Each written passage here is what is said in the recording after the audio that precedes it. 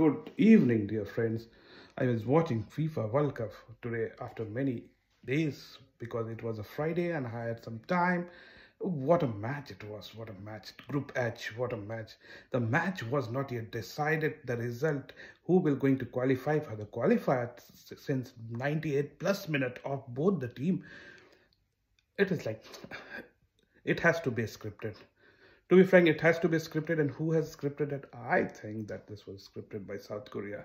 South Korea cinemas have grown so many days. It's like the Squid Game person has scripted this match, and that's how it has been. Otherwise, how it can be possible till the end minute it was not decided who is going to qualify?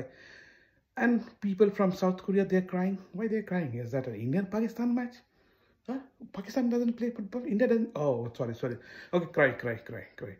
Okay, South Korea, you have qualified after 2002 in the qualifiers. So best of luck for you.